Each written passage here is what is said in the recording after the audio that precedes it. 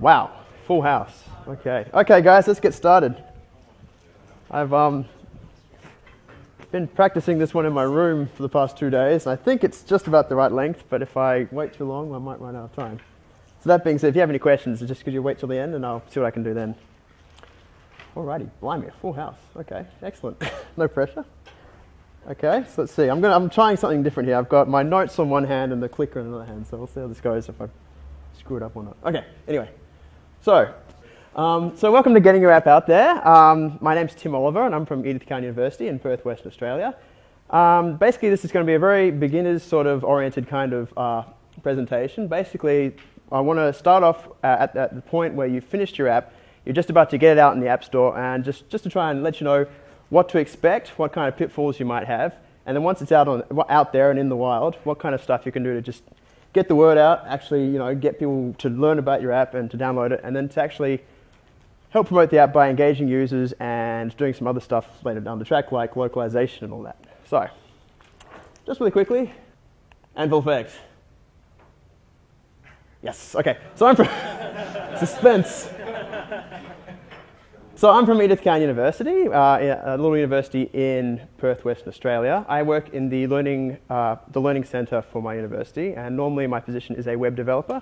So I work on the internal websites and help out with our main LMS system, which is Blackboard, good old Blackboard. But on the side, I also do a lot of multimedia research and production. So I do a bit of lecture recording, audio recording, and recently we've been moving into mobile app development, so I've been doing some, mainly on the side for the time being, but hopefully officially sooner or later, app development. We're looking at doing some app development for our main website very soon, so hopefully next year I'll be back with some cool stories for that. Alright, so, okay, what we'll be covering today. So basically, starting from the bare minimum, just a quick show of hands again, who here has never submitted an app before? Yeah, okay, that's good. That's a good number. If everyone had, I'd feel pretty newbie up here. So just really quick, I'm just going to talk about what to expect, some tips for actually putting, and it's working, right? And putting your app as an entry onto the App Store. Setting up some app metrics tracking in addition to iTunes Connect to actually track how your app is going. Some really good stuff there you can actually do on your own outside of iTunes. How to promote the app online. I think a lot of people are here for this. So just a couple of bits and tricks you can do. I think Russell mentioned quite a few today. Stuff that doesn't work, stuff that does work. I'll be offering my perspective and experience on what I've done with my apps and how that worked out. Engaging users. So once the app is out there, basically support. So once the app is out there and people start finding stuff that's broken in it, they'll start coming. So how to actually do some damage control, how to actually make yourself really accessible for that, and yeah, there's good ways to just keep the app going well. Hey, ECU people outside. All right, and yeah, that's it. All right, so just a bit of a disclaimer. I'm going to be talking mainly from the iOS perspective. I'm mainly an iOS developer, but pretty much everything I'm going to say will port directly across to Mac, I think. But yeah, so just keep in mind, I'm going to be going from iOS, but it will work fine on Mac as well. All right, so let me just talk a little bit about what I've been doing and basically where I've been coming from in terms of app development. This time last year, I was a complete noob at anything Mac programming related. I was like exclusively Windows developing, so I actually came to the last dev world a complete noob, not knowing the difference between a view and a view controller. Good times. So I actually did the Cocoa Jumpstart class last year. That was at the Ridges in the middle of Melbourne, the one that Lewis checked into this time. Hey Louis. And that was really good. Like they're only a day, but they're really good because they give you a solid grounding and everything you need to actually just keep building your own study from there. And I've heard the one that this year is even better, and that's not because Louis is standing right in front of me, sitting right in front of me right now. Good. Anyway, thanks, nice save. Okay, so with that in mind, I actually went away and made my first app, and it was a really small little app. It was a currency converter app. I made an app originally that was basically a little currency converter that converted Microsoft points from Xbox Live to, real money. And I called it, it's called Micropoints. It's a little app, really easy, just one view controller, a whole pile of IB outlets, just really easy. And I thought, well, it's an app, I could probably sell it and, become insanely rich off the App Store. Yeah, not so much. So I stuck that out at the price of $1, hoping to, retire from this life of crime. And it actually didn't do too badly. Like without doing any pushing or marketing or anything, like the app would sell on a good day three a day, on a terrible day 9 a day. But it's been doing that on and off for about a year now. And the cool thing is, with an app like that, that's enough to basically recoup your Apple developer subscription. So now I can actually make apps for free, which is actually quite nice, because this app is actually sustaining my app developer subscription. So just having a couple apps like that out there is really good, just to make it so you don't actually have to keep putting more money in to continue doing your app development. Anyway, after that, just before I went to DevWorld last year, I actually went on a youth exchange trip to Japan for 2 weeks. Oh, here's Tony. Okay. Not to draw attention or anything. And yeah, so basically, I went to Japan for 2 weeks, had a great time. It was really hot over there. And just mainly out of nostalgia and mainly out of the fact I saw them and, nostalgia, and for the Japanese practice, I ended up buying a pile of Pokemon games. Anyone play Pokemon? Yes! I'm not the only one. Cool, okay. So I was playing these games and I was thinking, man, this has changed a lot. And all the information's out there on Google, but I just got to keep going on my iPhone looking up the stuff on Google to play these games. And I was thinking, why don't I just make an app that just locally caches all that information, stores it on your iPhone in a nice, accessible format? So fast forward another couple months, I made a small little app. I called it iPokédex. And this is a cool little app. It was just a SQLite database attached to a pile of view controllers. And after micropoints, I realized that, yeah, just putting the app out there and hoping for the best doesn't really work. So I did a lot of research into actually finding out how you can actually promote the app, places you can actually talk about the app online, using things like Twitter and Facebook, even though Russell didn't really endorse them, but yeah, to try and get the word out a bit more. And after about 4 months, to my absolute shock and horror, because I was like, yeah, 10,000 downloads, it'd be great. For free, by the way, because I didn't want to get in trouble. It made 250,000 downloads, which completely blew me away. And not only that, it actually managed to hold on pretty much every store except Japan, 5 out of 5. Japan's 4.5 out of 5. And for one day, it actually hit number 7 on the Japan iTunes store, which was just, yeah, no way. I had no idea about that. That was crazy. Anyway, it was too good to last, because at that point, it obviously got way too high profile. So I actually got an email from, not Nintendo, but the guys who run Pokemon, and they said, we're not going to comment on the situation with websites and why we'll kind of allow that, or like just turn a blind eye, but we've decided to draw the line at apps, and so could you take it down? So there's obviously like a distinction between having data on a website and data on an app, but they were just like, they were very nice. They explained it in full detail, like a really long email. So I just, yeah, took it down. So might be back sooner or later. I'm going to see if I can work out something with them, but for the time being, it's off the App Store for now. Anyway, so with that in mind, let's get onto the awesome, exciting world of app development, iOS dev, and I just wanted an excuse to put a lens flare on an iPhone there. Shiny. I love lens flares. Anyway, so let's start from the very, very beginning. Once you finish the app and you've got the binary already, you've got to stick it onto iTunes. And to do that, you've got to do it through iTunes Connect. So really quickly, this is the dialog you'll probably see. It's just a nice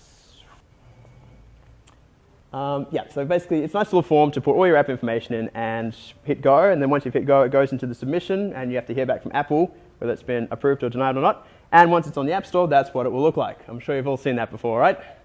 Once or twice? Cool. So there's probably 3 main sections you'll probably want to actually look at when you're actually putting the app online.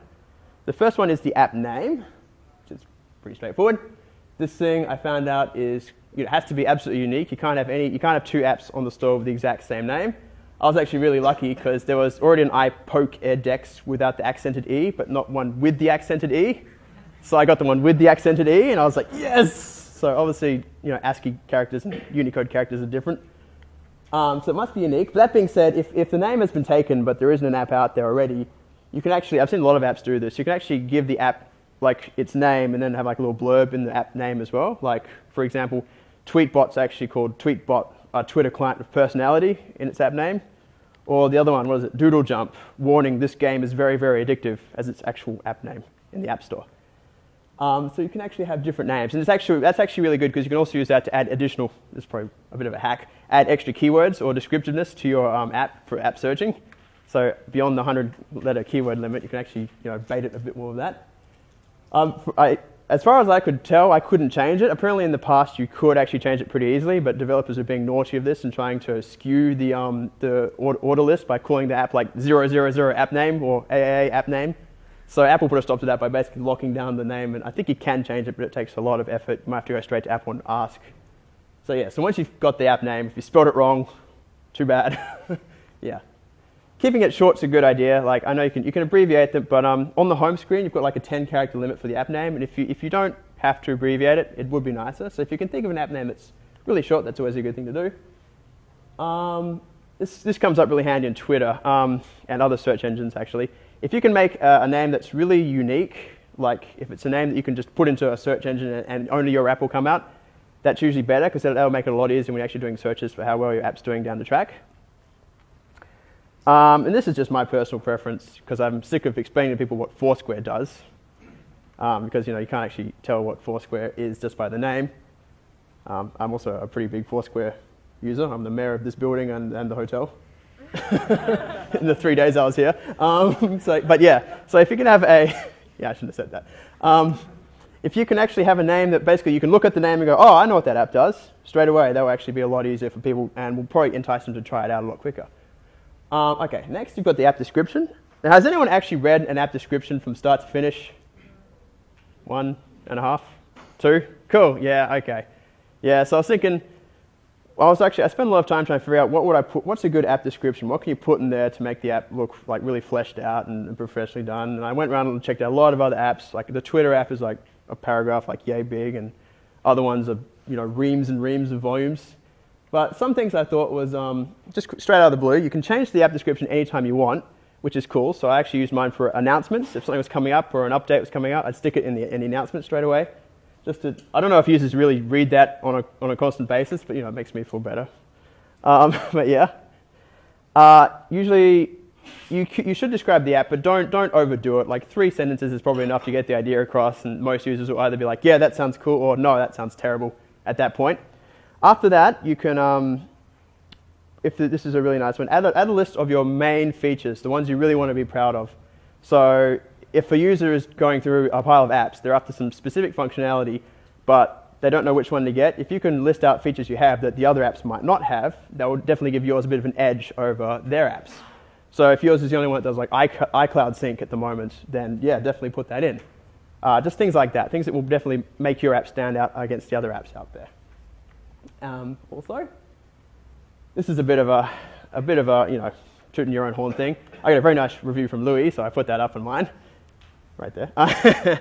And yeah, so basically, if people say nice things, it's always good to just say the app's had a bit of recognition.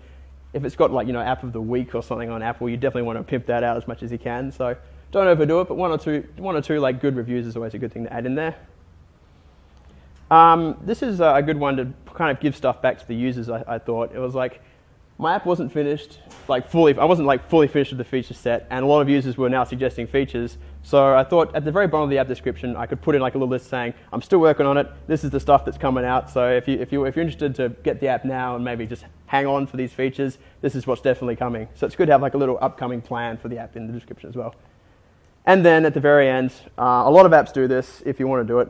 Just put like a little, I think the last 2 points go together, like a little email address saying, if it crashes, let me tell you, I've tested on as many devices as I can, but if it crashes, come talk to us, here's our email address, we'll try and sort you out, so could you do that before you give us a 1-star review and just forget about us completely. And yeah, it's just like a little good thing to do. And finally, this one I ballsed up royally the first time, so I thought I'd just let you know about this, the app icon.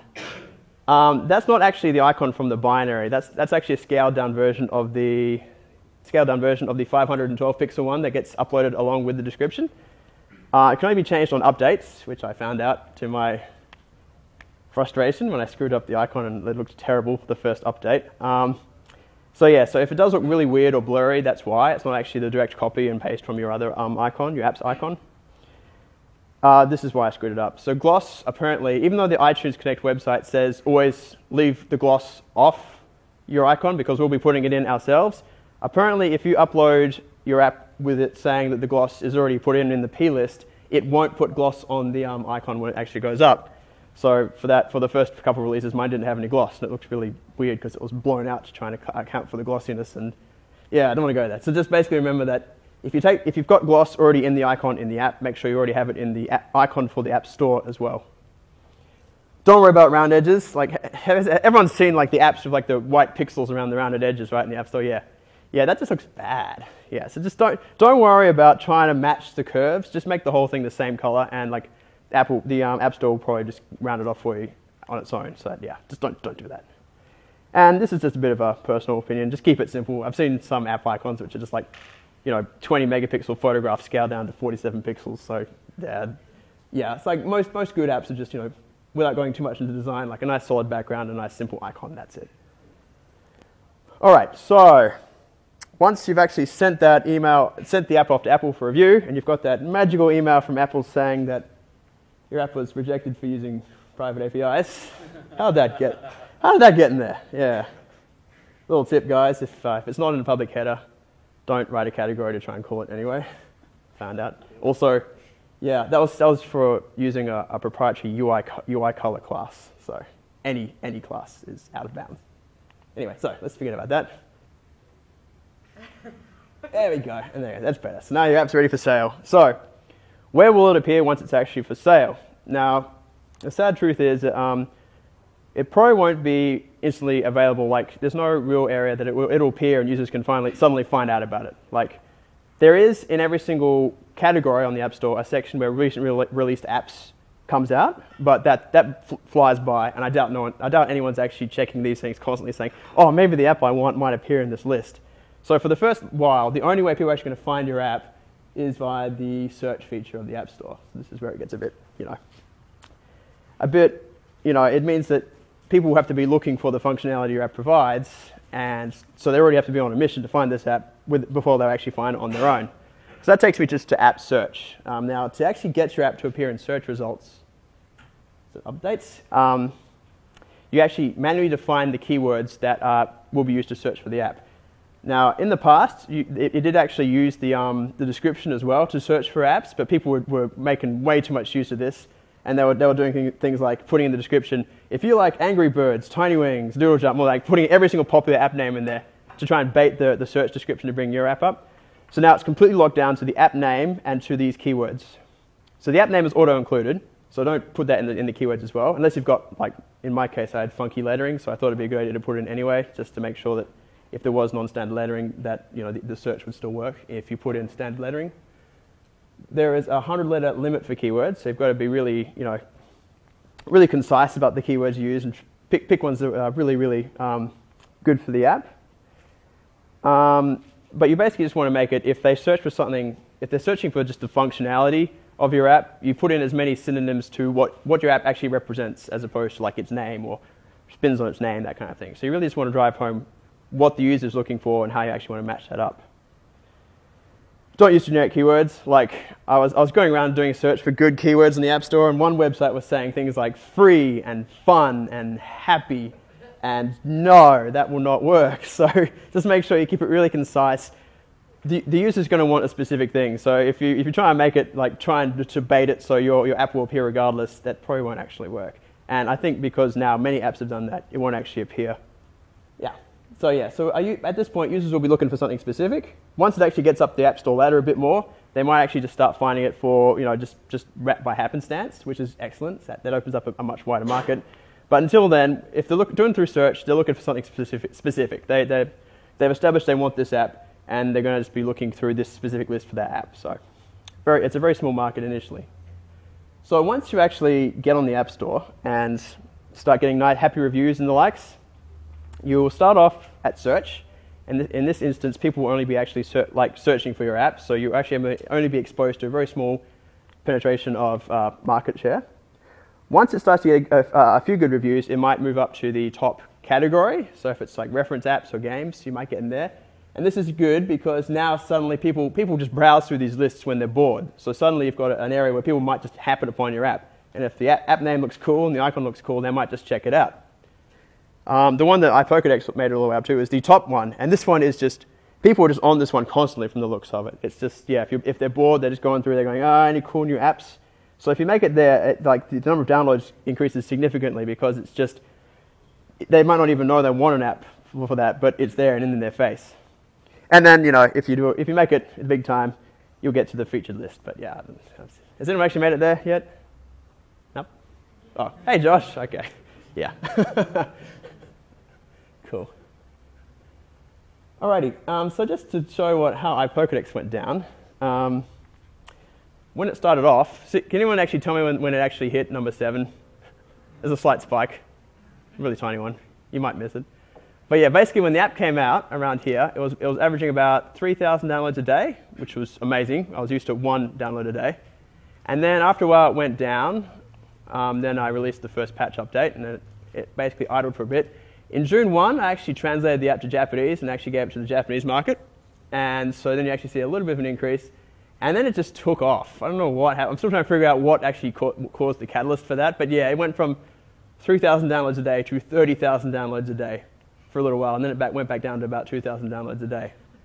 So I think it was actually just a word of mouth kind of thing, and then when it actually got to the point where on the front page of the store, the reviews were saying people were just downloading it because they just saw it and they thought, what the heck, it's Pokemon and it's free. So yeah. Alright, so the app's on the store, but no one knows about it right now. So now we actually have to tell people it's out there without getting blacklisted for spam, which I've also had happen to me. So let's try and do this nice white hat way without, you know, getting blacklisted. So the first thing you might want to do, this is a cool thing that lots of apps do, is to try and, you know, just a quick question. Has anyone here actually reviewed an app willingly? You know, they download the app. Oh yeah, okay, yeah, like you got the app and you're like, this is cool. I'm going to give the guy 5 out of 5 without any prompting whatsoever. Oh geez, okay, cool, Tim. A couple of you. Okay, I've never done that before. Sorry, guys, if I've got your app. But there's this cool little open source library that is out there, and lots of apps use it. It's basically a little library that just every now and then, after a long period of time, once the users establish that they like the app, will just prompt saying, hey, if you like this app, you want to rate it, and just go to the App Store. Has anyone not seen this at this point? It's on all the main ones like Angry Birds and Jetpack Joyride and all the, yeah, it's everywhere. It probably should be default iOS functionality. But it's an open source library called Apparator. Yeah, okay, Apparator, which is on GitHub for free, and it's an MIT license, so you can just grab it, and as long as you reference it, you can use it any way you want. It's very unobtrusive. It basically waits. It's got like a set of conditions, like it waits for a week, or it waits for the app being opened 15 times before it actually appears. So it's just a really quick reminder that only appears once the users really establish that they like the app. Relatively unobtrusive. You can either hit rate or hit remind me later, which it does an hour later, or hit no thanks, in which case it never appears again. And it definitely helps out app ratings. Like a lot of my reviews were saying things like, the thing told me to rate it, so here it is, I rated it. God, just shut up already. So obviously it contributes. I don't know if it's a good thing, but it definitely did help a bit. So I'd recommend always put Apparator into your apps if you want to get like a good user base behind it. All right, social spamming, networking. So Russell pointed on this a little bit earlier today, just saying that, I don't know, I actually say it helps out a little bit. I mean, at the point of saying you've got not much to lose, it's good to try and leverage these things as much as you can. So I was going to say that the two main ones are your good old Twitter and your good old Facebook. Twitter is really good because it's a really open public space. You can, I set up a hashtag for my app, and just every time I was talking about developing it, I'd tweet about it. Facebook, I didn't try and use Facebook as an advertising platform because that is a lot of pain and grief, and yeah, I keep forgetting to do it, and I'm too lazy to do that. If you've got like a name that your group works under, it might be cool to have like a page about that and just put updates to one main page instead of trying to make a certain like page for every single app. But Twitter's really cool because even if you don't think anyone's watching, people are watching all the time. I'll talk about that later. But yeah, just really quickly, don't if you're going to use these things, don't like advertise them. You should probably like just discuss them. Like I didn't actually say get my app, get my app, get my app. I'd be like talking about stupid user defaults are screwing up in my app kind of thing. So just like talking passively about the app, and it would actually generate a little bit of interest about that as long as I use the right hashtags. I went around and asked pretty much everyone I know to share it, and that was actually quite nice. A lot of my good friends actually did go ahead and share it, and it actually got a bit of a viral outgoing from that. Not too much, but it was, always every little bit helps. If you're going to start talking about it on social networking, just remember you don't spam it. Don't ever spam it. I've spammed it and it didn't work out. I'd probably say 3 posts a day tops, maybe more if it's a new release or something. But yeah, just remember to be very, very careful about that. Never repeat yourself. So if you write a tweet about it and you repeat the tweet an hour later, you'll lose all your followers like instantly. Well, maybe not that badly, but pretty badly. And yeah, that's about it. So the next thing you can do is, who here doesn't have a blog? 1, 2. Okay, so yeah, everyone has a blog. Okay, cool. Yeah, so that's my blog. It's also got 70% off bubble tea. Cool. Yeah, so yeah, a blog's just a really good place because it generates. It's a great place where you can basically write articles about your app, which is always really good to actually just promote the app a bit. If you want to talk about some of the underlying technologies you wrote for the app, this is a great place. You can't do that in social networking space. It's always good to have a blog for this kind of stuff. Let's see. So yeah, helps. But it also just bolsters Google rankings. So if you start looking for your app on Google rankings, you've got a blog about it. That'll usually appear up first, and it helps just actually solidify the presence of the blog online. It's a great place for if people want to actually come and talk to you about the app in a public space, they can just do it in the comments for some of your blogs. And I got quite a bit of questions about that in my blog comments. So that's a really good place to. If it's a bit more detailed than social networking will allow, it's a really good hub you can have. If you have an official team site as well, like a group of you guys making stuff, you can always have a blog there, which is probably standard these days to have.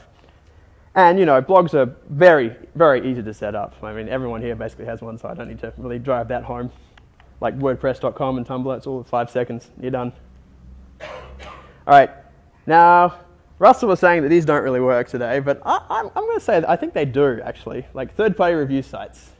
So basically, I was going to do some research to see which ones were the best, but I just did a single Google search for app review sites, and I got a wall of websites. It was like every single front page was like a link to 10 more review sites. Yeah, spamming, yeah. But yeah, there are tons out there. And as long as you don't pay money, you got nothing to lose putting your app on these app sites. And from what I've seen, I put my app on maybe 3. These sites, or at least similar ones, they actually seem to watch each other. So if one app appears on one, it actually starts to propagate to others, which is really curious. And all of a sudden, I actually had blogs blogging about my app that I had never told or anything. So I'm actually thinking that these are really good just because they actually have like a weird viral cascading effect where the app will actually get a bit more prolific online just from doing a little bit of effort. But since there's nothing to lose, I definitely recommend, even if it's just as a little bit of a boost, to always just submit your app to as many review sites as you can. To do that, I'd recommend, just really quickly to actually say how it works, you should always have like a nice statement prepared to describe the app. Like the first thing they always ask is like, what does the app do? You could probably copy it from the description of the app, or you could just make a really nice press release style kind of one. Make sure the app is ready. My first iteration crashed horribly on iPod Touch 2 generations, and that would not have looked good on any kind of reviews. So just make sure, it's probably a good idea to wait till like version 1.1 or some version of your app just to make sure it's rock solid and any weird teething problems are out of the way. So you're going to get good scores in your reviews. Some might actually charge money. I'd probably recommend staying away from them. They might try and say that they're really, it's worth giving us money, so we'll review your app, but that's probably just a weird money-grubbing scheme, so maybe just try and stay away from those. You can try it if you want. Let me know how it goes, but yeah, just keep an eye on that.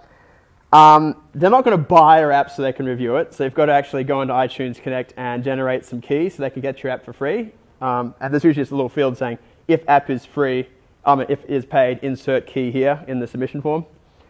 And yeah, they might think your app is a heap of crap, in which case get ready for a bit of, self-esteem destruction.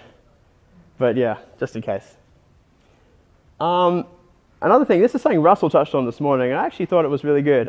If you actually make it look like, well, not make it look like, indicate that the app is, people are caring about the app. There's actually a human presence behind the app. And one of those really great ways to do that is just to update it pretty often. Like, basically what I thought when I was making the app is I want to get everything done and in one lump and then put the app out and forget about it. But I realized I was going to be in development for months upon months if I was going to do that. So I thought I'll lock it down to a relatively specific scope at the beginning. There's a lot of stuff I can be adding, but I can put that in later. And just get it out and do incremental updates. So I went 1.1, 1.2, 1.3, just went through and added everyone just added one of the features on my list. And that was really good because that actually generated a lot of hype. People were going, oh, new updates coming out, and like, oh, well, people are actually still working on this. It's not vaporware. So, and that actually just really helps to actually just solidify the app is alive, it's changing. If you want, you can give us your input, and we'll actually take your input into consideration. So yeah, so just a matter of incremental updates. So the app doesn't actually have to be completely finished first time round. It makes the users feel more involved if they actually have a helping hand in the actual shaping of the new feature set of the updated versions. In fact, I think this is why Minecraft is so popular, because this is a model that Minecraft does. I've been hearing that it's becoming a community event, basically, with a lot of people involved on it, a lot of people suggesting it, and it's just been going on for so long in beta and alpha. It's nearly out. Awesome. But yeah, it's just a kind of like an evolving group kind of thing. It's like it's not really a static entity. It's always changing. And yeah, so it just basically feels like the app is, once an app has ceased development, you can usually feel it's ceased development. So it's great because it makes the app feel a lot more alive than some of the other apps out there in the App Store. This is something I learned from the guy, one of the dudes who made the Incident, Matt Comey, probably a very popular iPhone app. But he said a great thing he did when he was actually setting up marketing for his app was a newsletter. So just putting like a little text field on his app's website or his company's website, just saying when the app's ready, we'll let you know. So give us your email address and we'll pass along once it's finished, which is really good thing to do because we can set up on the site or in the app if you want to continue receiving updates for the app. You can send out alerts easily. It's just really cool because you're actually building your own user base then. So up in future, maybe for other apps, if they're okay with it, you can actually start sending updates for other apps. Like that can be used for future projects. So you can actually start building your own user base and using that to promote your own app, like next apps coming out. So now the actual task of getting the word out is a lot easier around the track. All right.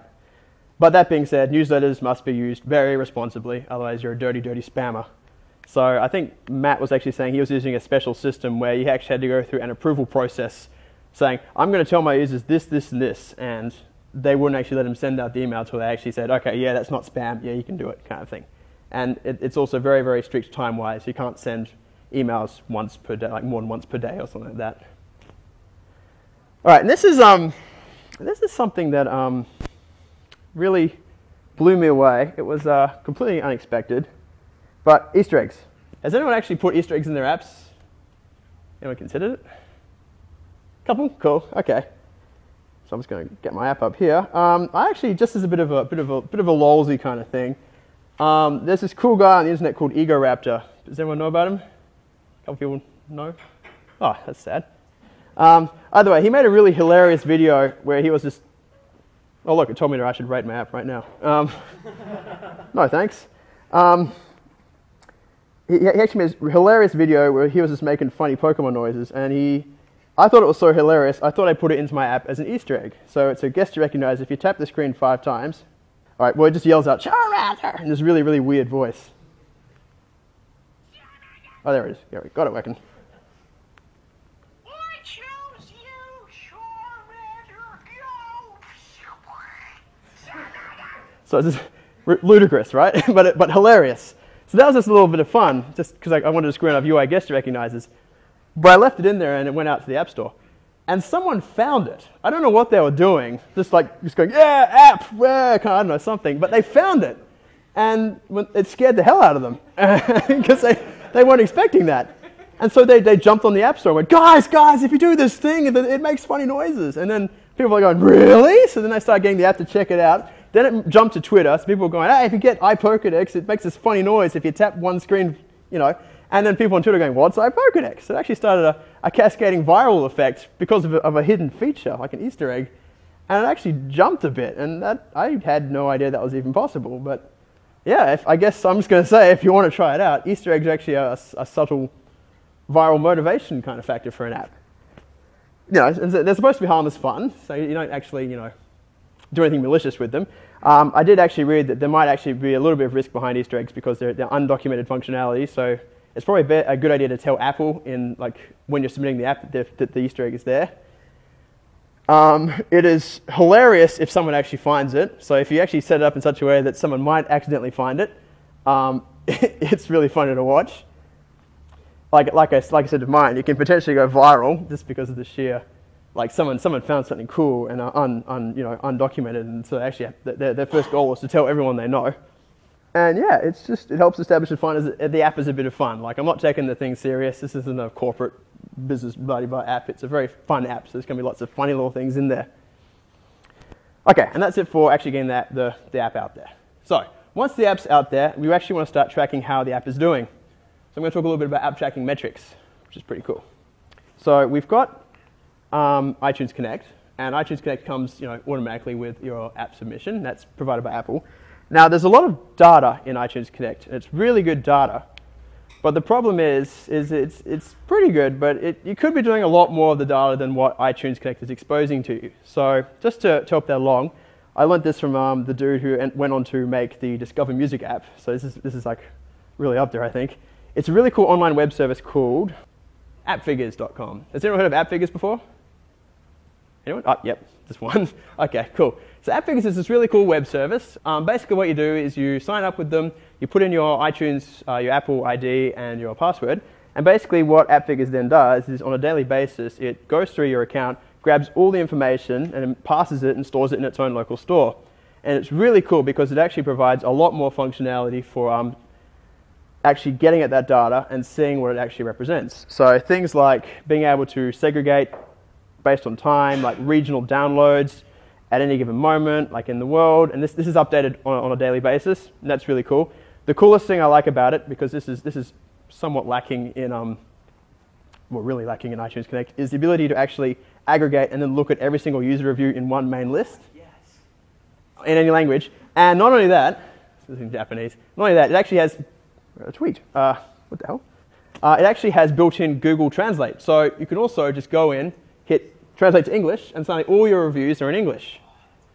So that's, yeah, on iTunes Connect, you have to do it per version, per region, one at a time. So yeah, that could use a bit of work. But yeah, so this basically just aggregates all together, and you can actually see all your reviews straight there in either the original language or in English, usually bad English if it's translated. But what are you looking at?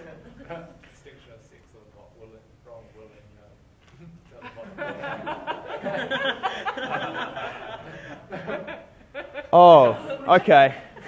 That's talking about the gender ratio. Yeah, okay, you got it. I didn't actually see that before. All right. That's an Easter egg. Well spotted. Yeah, completely, yeah. Anyway, so that's appfigures.com. I totally recommend it. It's cool because it actually saves a local copy of all the iTunes Connect data. So every now and then, I think iTunes actually, if a new version goes out, it actually deletes older, I might need to check this, it actually deletes older version data for your app, but AppFigures stores all of it on its own servers, so you can actually get access to all of it at any time. It lets you filter download sales by basically anything you want. You can filter by update ratio, download ratio, by region, specific time area, a whole pile of really cool stuff, and it's all completely Ajax powered, so it's just one page and just completely refreshing on its own. You can aggregate all your user reviews into one giant list, which is really cool to go through and see what everyone in the world's talking about your app, whether it be nice or sometimes with really badly translated swear words. And it also lets you then, completely inline set Google Translate to actually go through and translate those reviews. So if you don't speak every language in the world, it doesn't really matter. Unfortunately, it's not free. I wish it was, but it's $5 a month. And I just factor that into my the revenue I generate off my other app to pay that off because it's totally worth it. Okay, so that's online tracking. Now, what about when you've actually got the app on your phone and you're using your phone? Yeah, guy using the phone. Well, a guy anyway. The guy using the phone. So we've got when people download the apps off iTunes, but what about actual usage metrics? Now, there's nothing actually in there already, but it is possible to actually track people using your app as opposed to people downloading your app. And there's a lot of services out there. What was the one you told me about on Facebook, Louis? Flurry. Okay, yep, so there's Flurry. The one I ended up using just because I'm lazy and already had the account was Google Analytics. Okay, Google Analytics. So basically it treats the app kind of like, it's a singleton library that just drops into your app as a framework. And it basically treats your app like a website. So you can treat view controllers as pages, and you can treat everything else as the way like a website actually works, except it's an app. And as long as you don't actually reference the hardware that it's being run on, because Apple's okay with it. And the reason for that is because apparently back in the oldie days, while hardware tracking was still allowed, some guys actually got a log from Apple when they were testing apps on the iPad before the iPad was announced. And so they were going, whoa, guys, Apple's using some kind of new iOS device. And Apple didn't like that. So, so as long as you don't track the hardware, Apple's totally cool with it. And it's really good because you can actually then get a gauge of actually how the app is doing in terms of usage. Because once it's downloaded, that's the end of it. You hear from iTunes Connect. But this actually gets to see people still using it, when they use it, which countries are using it the most, what's the most active usage time. Funnily enough, it's every Saturday and Sunday. Who would have thought? Every single loading of a view controller ever is that number there. Yeah, that was a bit funky. Yeah. And so basically, what you do is actually just set like a little marker that whenever they load a view controller, it just what I did was I set it so it gives each controller a name, and then just sends Google Analytics the name of that controller. So these are like all the main used view controllers in the app. Funnily enough, the home screen is the most accessed one. But yeah. And that's really cool. That's some really good information there, and I can actually use that to try and gauge which screens I should focus on more, and if there's any other ones that people really aren't looking at, if I need to try and direct more attention, just all that kind of stuff. That's Google Analytics. So it's really cool. It's completely local. So it doesn't actually rely on any external systems that actually work. It can be tailored to track anything you want, so you can actually just put in anything you want to actually set up in a dispatch event to send to Google Analytics. The only stipulation Google has for you using it is that you must actually say somewhere in the app that you're using analytics software, and that it's not tracking anything private, all the normal privacy policy stuff. So it's exact same things as the website. If you want, you can add an opt-out feature. I chose not to. I was going to if people were kicking up a stink, but they didn't, so that was okay. How it actually works is it actually aggregates all the dispatch events into little packages and sending them off. So it's not constantly spamming the 3G modem. So it actually doesn't really affect battery life as long as you're careful with it. And finally, keep it classy. You can track every single thing the user does in the app. That doesn't mean you should, but just so with great power comes great responsibility. Make sure you track as much as you would need, but not as much as you really want. So I could have tracked like every single search keyword that the users put into my app or something like that, but I chose not to. All right, engaging the users. Okay, so this is just basically, as Russell was saying this morning, support, more or less. So once reviews start coming in, there might be some reviews you don't really agree with. Like, people will always say stuff like, this app sucks, and they won't say why, or how, or what hardware they're on, what iOS version they're on. And unfortunately, on the App Store, there's no way to actually get to those users. They'll say something, that's it. You can't talk to them, you can't ask why it sucks or whatever. So you can't really use that as much of a user engagement sort of thing. In terms of support, though, if you want to put like a really quick and easy way for people to actually get at you, apart from putting the email in the app description, you can also put it as a link inside your app. So it's all of 3 lines of code to actually spawn a mail controller. So you should always at least have at one part in your app something that users can quickly just tap that and then write in really quickly. What's the latest app? Your app sucks, lol, OMFG, etc. And it gets sent off quite a lot. And that I get a crazy pile of emails for that. I get like 1 or 2 a day of people asking me things about the app, mainly through that. So that's probably my main stream of our contact. So when people ask for new features or whatever, it usually comes through here. And it's tied up straight to our Google inbox. We can all answer to it. And yeah, and that's just it. So if we get an email through that, we'll say, thanks for your email. We're working on that feature, or no, you're crazy, go away, kind of thing. But yeah, it's all of 3 lines of code. So there's no reason you shouldn't have at least some kind of contact mechanism inside your app. That's a blank slide. Okay. All right, that's what I was supposed to talk here. Another thing I found out, this is cool. This is a little something I stole from someone else. A little while ago, some guys from O'Reilly Media made a book about Twitter. It was called The Twitter Book. Right. And it was a really nice book. I read it to its entirety, and I was like, that's awesome. Now I know how to use Twitter and like tweet and stuff. And then ironically enough, I tweeted about it and went, wow, the Twitter book is awesome. And 5 minutes later, I got a tweet back from the author of the book saying, hey, Tim, glad you liked the book. And I was just like, holy crap. So this is why I was talking about having a unique app name. So what I did this time is I actually set up a hashtag, or just a search, a specific list in TweetDeck and in TweetBot and all that, to actually constantly scan for my app name. If people are going, wow, this app is awesome, or this app sucks because it keeps crashing on my iPhone 1, or something like that, I could actually jump in and say, hey, thanks for using the app, or oh, really? Oh, could you send me like a crash report or something like that? So just, and it just blows people's minds because they don't really expect people to be watching them. So the number of like responses, which was just like, who are you, kind of stuff, was just really fun because it was like a troll fest as well. It was hilarious. So that's actually from the Japanese localization. I'll talk about that in a bit. But yeah, so and that was really cool because I actually had a lot of people actually talk like just ranting about why features were broken and stuff, and I could actually either, if it was something I could fix with them, like tell them if you go into the settings and change that, or if it was something like I'm working on it, next release, I swear, kind of thing, I could actually engage directly with the users outside of the App Store, and most of the time sort out what kind of problems they're having with. So that was actually another really cool medium for actually getting back in touch with the users, and it also freaked them out because you don't really realize that people are watching you on Twitter, always watching, Big Brother. Alrighty. And yeah, you're always going to get trolls on the internet. My favorite review I actually got was like, it's just a website in app form. 1 star. I'm sure the user was making this face while he was writing that app. Always happens. I was like, yeah, really? You're going to just... And that's it. That's all I heard from the guy.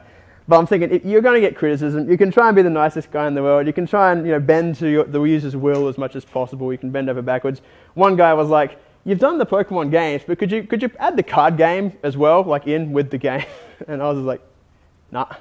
So you're going to get like, people are always going to be upset with something. You can try and fix them all. You can try and keep everyone happy, but there's going to be a point, I think Apple does its best, just figure out what everyone really needs as opposed to what everyone wants and stick with that.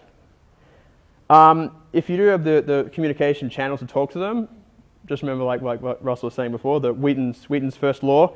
Just be really polite, ask what's wrong. Like I had one guy who was raging about it, and I asked him why is he raging about it, and he said, well, it doesn't do this, and this, and this, and this, and this, and this, and like listed off a huge pile of Pokemon algorithmic metrics.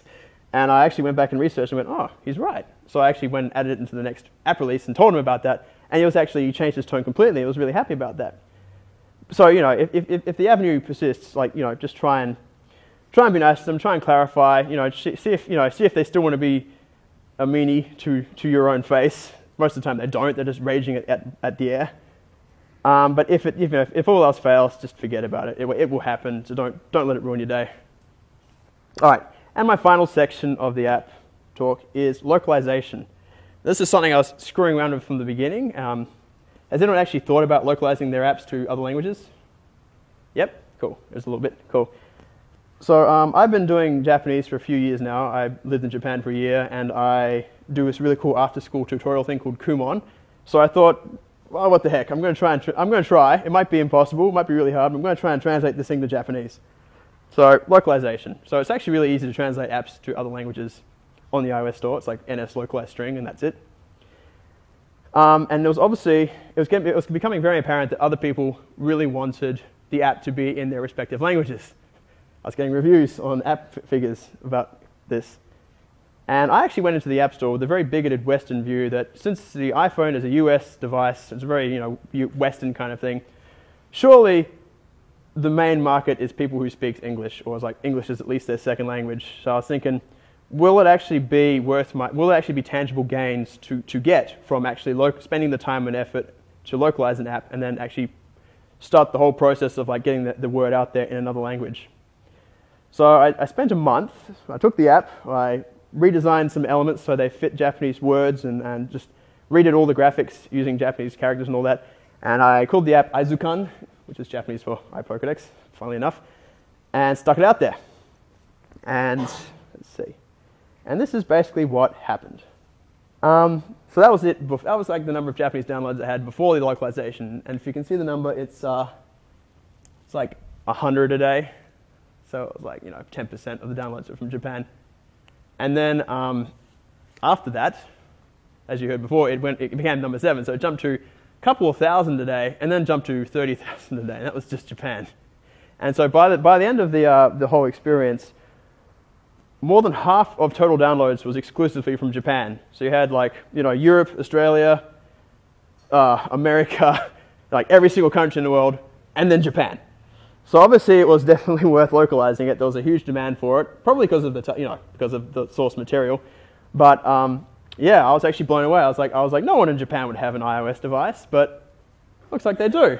just a fair few. So yeah, so from now on, I'm actually thinking that localization is totally worth it. If you can actually spare the resources and the time to do it, I would definitely recommend it, because there is obviously a huge market out there, much bigger than just the English speakers, for app usage.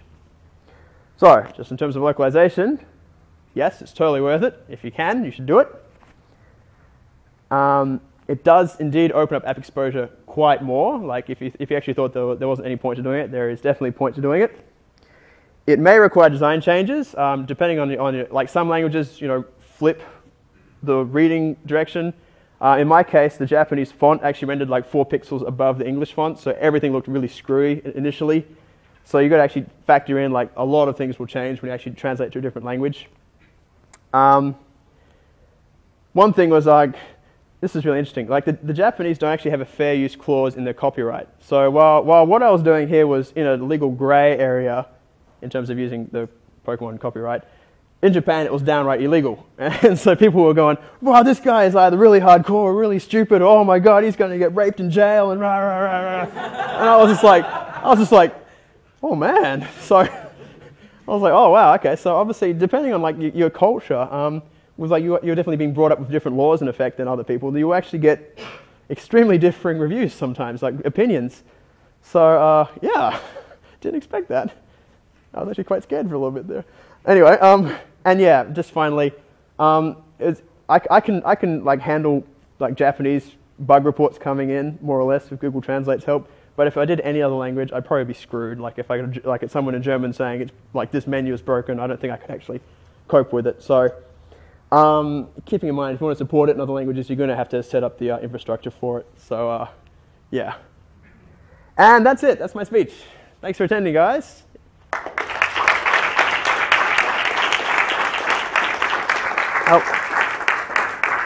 We've got 5 minutes, so if there are any questions.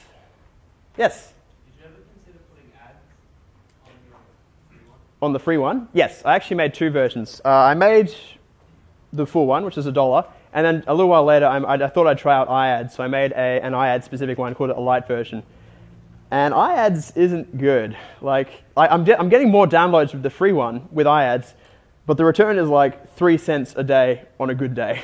So I made enough money to sustain an app developer program with a paid app, but I've almost made enough money to buy myself a small latte with the free version. So I'm thinking at this point, if you want to go with either a paid app or a free app with ads, I'd probably just stick to your guns and go with a paid app, because it will give you better returns in the end. It makes it feel a lot nicer. Any other questions? Yes, Louis. Moving slightly away from the app development side, did you consider maintaining your iPokédex blog in Japanese as well? Considered it. I actually have a profile on basically Japanese Facebook called Mixi, and I was actually doing a little bit about that. But I found out trying to discuss programming code in Japanese was way beyond my abilities, so it would have been like really bad English, but on the Japanese side. But yeah, a little bit of that, and there was actually a good bit of user feedback and interaction from that. You said you gave the Japanese localization a different name. Yeah. Can you do that? Yeah, you can. So when you actually go into iTunes Connect, you can actually say add new localization, and that will give you the option to actually specify an app name, app keywords, and app description in each respective language. So you can actually do that, and it will appear in iTunes Connect as that language in that specific app store. So depending on what account the Apple ID is tied to will depend on what will appear when you do a search with that Apple ID. Yep? Do you have any experience with picking the right price? Because it has an impact as well. The right price? Well, for that one, I made it free because I knew if I charged for it, I would get sued really quickly. But it's really hard, isn't it? Because like Russell was saying, it's been a race to the bottom. So unless you give it 99 cents, like charge 99 cents for it, people are going to start going, wow, $2, this is outrageous. What are they trying to drive me? So it's really hard. Like I would assume depending on how much you think it's worth, you can always try and see if people will go for it. I mean, there are successful apps out there like OmniGrapher, which are being charged like what, $60, and they're doing really well. So if you make it out that your app is worth the amount you're asking for, I'm sure people will still be happy with buying it. Anything else? All right, well, if you want to talk to me later, there's my email address and Twitter. I'm sure you've been seeing me spamming the DevWorld hashtag, more or less. But yeah, anyway, thanks a lot, guys, and I hope you enjoyed the conference.